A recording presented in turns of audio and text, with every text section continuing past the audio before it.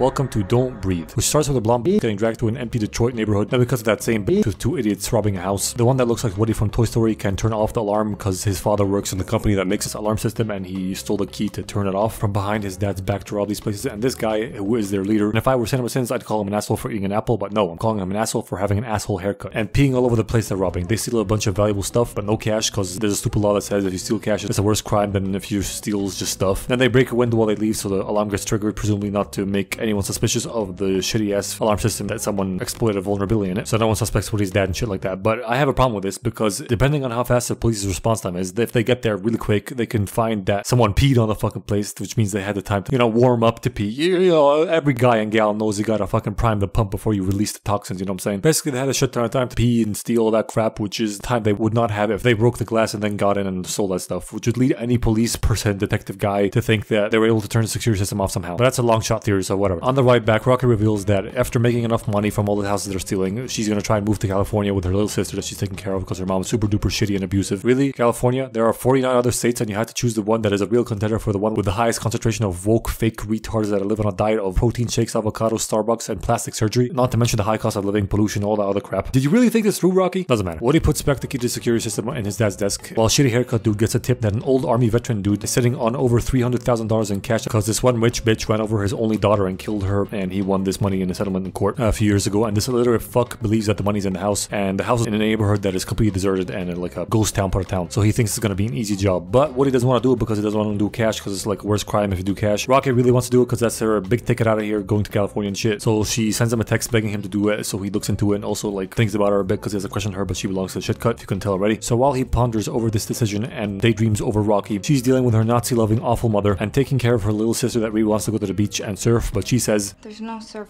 in Michigan. Yes, there is. You're surrounded almost on all sides by water, and you got little baby waves that are perfect for learning how to surf. Stop lying to the child, woman. Whatever. Woody shoots her a text telling her that he's down to clown and do this job. So shitty haircut sets up a camera in front of the old dude's house to scope it out for a few days, then goes to pick it up and goes back to his car, shows them the footage, and tells Cocky and Woody that the dude hasn't left the house in 5 days, so he wants to go in while he sleeps to introduce some sleeping gas to the guy's lungs to keep him asleep so they can roam around the house freely and look for the money. Then suddenly a dog barks and slobbers all over the car, and who else calls the dog back but the old guy that they want to rob, who turns out to be blind, which they think makes their job much easier. So shitty haircut dude says, we do this tonight. Let's get the dog slobber out of the way first, okay? Because it was inconsistent between shots, and that's really annoying. Now on to the important part. You just saw that he goes out to walk his dog, which means he leaves his house at least for like a few minutes. Just wait till he eventually does it again and go in there to at least scope out the place from the inside a little bit to have more information. Why are you rushing this? There is no time constraint here, you fucking dumb whatever. Later on, they approach the house at 2 a.m. hoping the old guy's asleep. Throw his dog some sleeping pills hidden in some meat to knock him out. Then try the front door, but the paranoid f has 3 extra locks on there, and Woody only has the 1 key for that 1 lock. So they jump over the fence to try the side door, careful not to wake up the sleeping dog, and the side door is also no good, does not open, too well locked and shit. So shit cut tries to open the basement door from the outside by yanking on it violently and loudly like a dumbass taco retard he is. They stop him and Rocky sees a skinny window that is not barred up and volunteers to go through it. So Woody gives her a remote to turn off the security system. All she has to do is point it in its direction and be close enough to click, and she has 30 seconds from the time she trips the alarm to turn it off. Wait a minute, 30 seconds, but the one in the beginning of the movie had a countdown for starting from 20.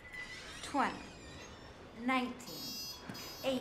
Is that a different model or something? Does that even matter? Is there an option to customize the countdown timer's length? Whatever, who cares? Mercy gets boosted up there as Mercy's do. She breaks the window, unlocks the thing and gets inside. Somehow that does not make enough noise to wake him up. Doesn't matter. As soon as she opens the window, that trips the alarm and she starts sneaking in there as quietly as she can, furiously clicking away at any place where she thinks the thing is or where the noise is coming from. She eventually turns it off. By the way, the time from when she trips the alarm to when she turns it off is exactly 42 seconds, which means the alarm should have went off and the cops should have been on their way, but movie timers are always fucked like that, so whatever. She opens the side door for them and tells them to take their shoes off before they come in to presumably be more quiet, sneaky, and ninja. Then the movie starts doing something really stupid and annoying, which is zooming on shit that is obviously going to be of importance later. Thanks, movie. Yeah, we get it. Wow, look, a hammer. That is definitely going to be used as a weapon by someone with how much it's getting zoomed into. You can zoom out now and move on to other shit. We get it, movie. Thank you. Thank you. Shit cut goes upstairs to the guy's bedroom where he's sleeping to release the vape cloud of sleepiness. And while he makes his concoction of Z's, dude wakes up to turn off the TV next to him, which spooks out Ombre, but he blinds, so he can't see him, so it's all good. Blind guy goes back to bed and he releases the sleepy vape cloud bomb. Then he goes back down to him and starts speaking loudly, uber confident that his little bottle of smoke is doing its job. They find the door to the basement or the cellar with a big fat fucking lock on it and figure that the money has to be down there somewhere. So Shitface tries to pry the door open but fails because the smooth-brained jackass is prying on the door frame itself and not the lock, trying to pry the lock off the door. That's like trying to dig a hole by slapping the earth. Are you fucking stupid? Let me answer that question. Yes, he is, because the next thing he pulls out is a gun as a better tool to open the door when the only tool here is him. Woody thinks this is a bad idea, but it's too late because the dumb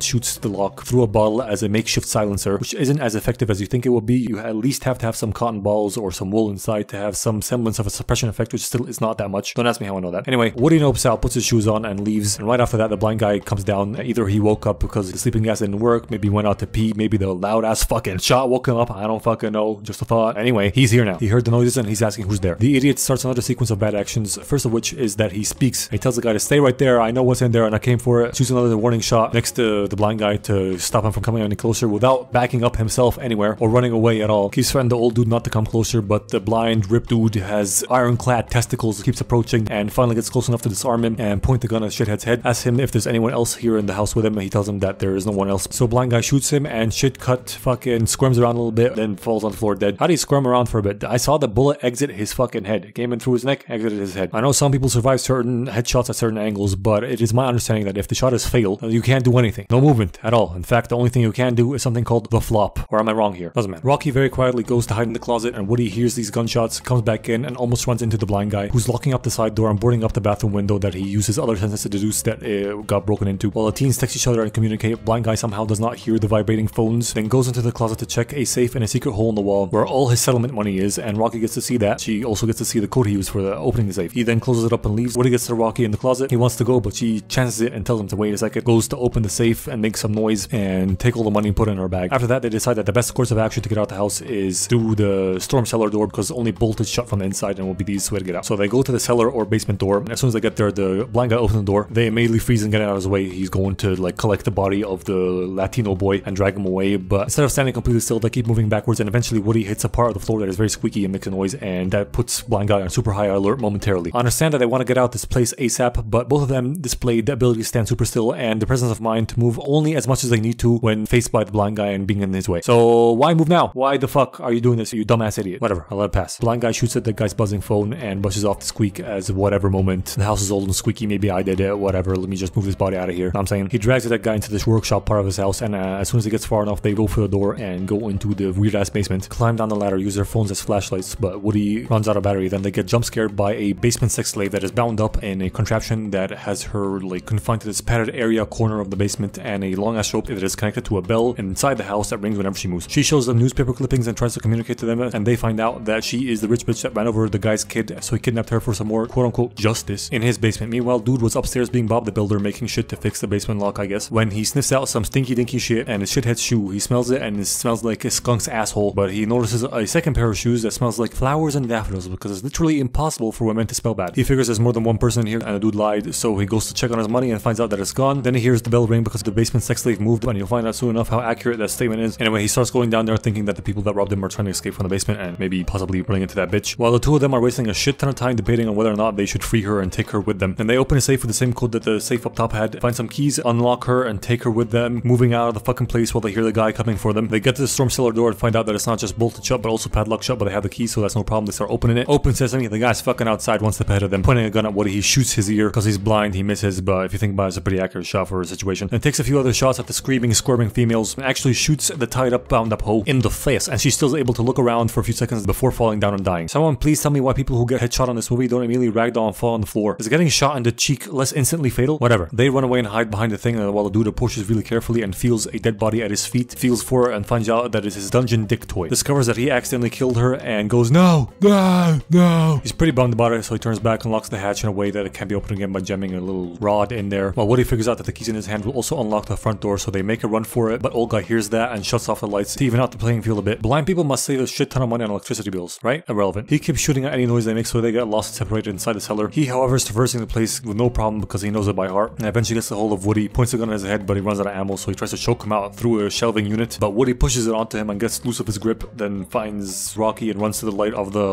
door out to the inside of the house and shit. They get outside and then they find that old guy has woken up his dog and let him into the house to employ the help of the animal kingdom, and the dog chases them upstairs before they get the chance to open the front door. They barricade themselves girls inside the daughter's room, I believe, and they're like, we're trapped in here. bro, that one looks like it's just boarded up with plywood. You know how easy it is to bust even through 2x4s, let alone plywood? Pull your fucking foot through that window, you fucking bitch. Whatever. Woody wants to press the panic button on his remote to call the cops because, yeah, they stole the money, but the guy killed a few people, so murder trumps robbery, and the cops should be on their side. Rocky doesn't want to do that, however, because she thinks they'll lose the money that way. Then Hulk blind guy who went to his bedroom and got his own revolver from underneath his bed is now shooting at the door, trying to open it from the outside, so Woody braces the door shut while Rocky goes to climb through a vent in the room trying to get out of it. But old man too strong and overpowers Woody, opening the door, letting the dog in. And remember what I said about that one window? Well, I rest my case, just like he's resting on this glass roof bit of the house, passed out. Wakes up with the blind guy trying to shoot him from above, but again misses and shatters the glass, letting him drop into the house. So he goes downstairs to find him and kill him. The dude's trying to be as quiet as possible, but the noises he's making while breathing gives away his position. And would you like to hazard a guess as to which one of these tools he was gonna use to defend himself with? He uses the super obvious movie hammer to defend himself. They get into a little fight. Blind buff man is too OP and overpowers him and beats him up a little bit till he passes out, then grabs some garden shears and stabs him with them. Meanwhile, his dog has jumped up into the vent after Rocky, and she sees that, so she voluntarily drops down a big ass shaft in the vents head first, landing directly onto her fucking head, and somehow she does not break her neck, crack her fucking skull open, and die in this maneuver. Instead, she passes out and wakes up with some light injuries, keeps moving through the vent system and gets to a vent that leads to the outside of the house, makes her way over there while making all the female video game noises. Don't pretend like you don't know what I'm talking about. I know all the things you made Lara Croft do. Turns herself around and starts kicking at the fucking vent, opening it up, but the blind heard all the oohs and the ahs and the kicks and grabs her through the vent underneath her, pulls her back into the house and chokes her unconscious, puts her in the padded corner of the cellar, bound up just like the old bitch. She is now his new sex slave gimp dungeon bitch. And when she wakes up, this movie takes a really fucked up turn, and he explains to her that Cindy, the woman that ran over his child and he shot by accident, should have gone to jail, but she didn't because rich bitches don't go to jail. So he thought that it's only fair since she took away his kid that she would give him another kid. So he kidnapped her and inseminated her forcibly so she could get pregnant and give him another baby. And when she died, or he shot her by accident, she was pregnant with his child. Hence, when she died, his baby died. And he blames those fatalities on them breaking in. Then he dumps a shit ton of dirty oil, I think, on Cindy and shoves her into the floor. And I don't know if I can show this next part on YouTube or Patreon for that matter, which is where I upload uncensored content if you didn't know that. Quick self-plug. But a wise man once said, fuck it, we ball. Blind dude whips out a jar of his own jizz and starts warming it up on the stove, then goes, you killed my baby when you came into my house, but you're young and you'll breed well. What the f***, man? He lifts her up in his demented BDSM contraption and cuts an axis hole to her coochie through her pants, sucks up some of his spunk in a turkey baster and goes, I'm not a racist. That being said, I'm about to rape with a turkey baster. That, ladies and gentlemen, is called cognitive dissonance. Or is it not? I don't know. Dude gets stopped from doing that by Woody with the super obvious movie hammer. See, he did not die because blind is blind. And when he stabbed him with the garden shears, he actually stabbed the dead shitty haircut guy instead of a pass out Woody who woke up later on, grabbed the hammer and trapped the dog in the workshop place, fiddled around with the front door a bit, then got down there to rescue Rocky by beating the shit out of that dude, untying / uncuffing her. They cuff him up to their like restraint device. She has her way beating up the blind rapist a little bit too, then makes him eat his own jizz. Friendly fire!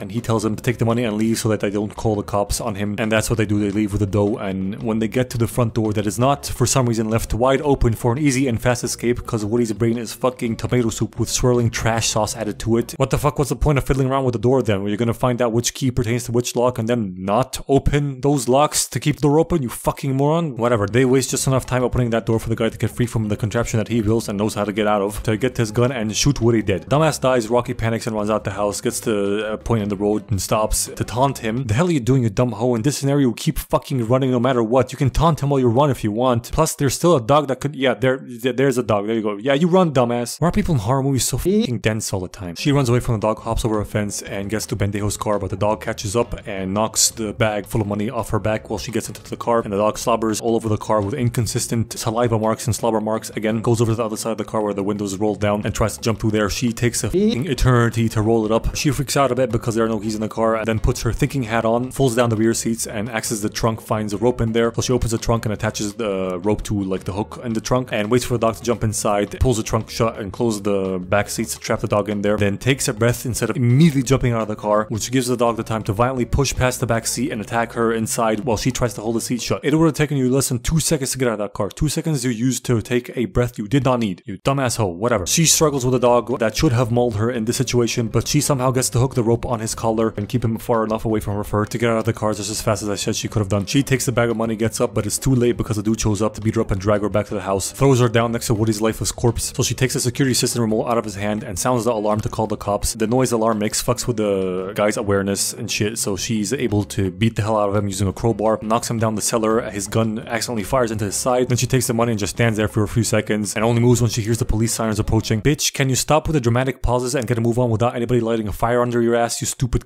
whatever. She runs away before the cops get there, then takes her little sister to hop on a train to California, and while at the station she sees news coverage of what happened on, well, the news. The guy's still alive somehow, and he tells the authorities that there were only 2 intruders and they took nothing, and he was able to fend them off to discourage her from coming back and telling the authorities that he actually kidnapped and raped the bitch. That's it. This movie gets 7 ladybugs out of 2 actual human ladies.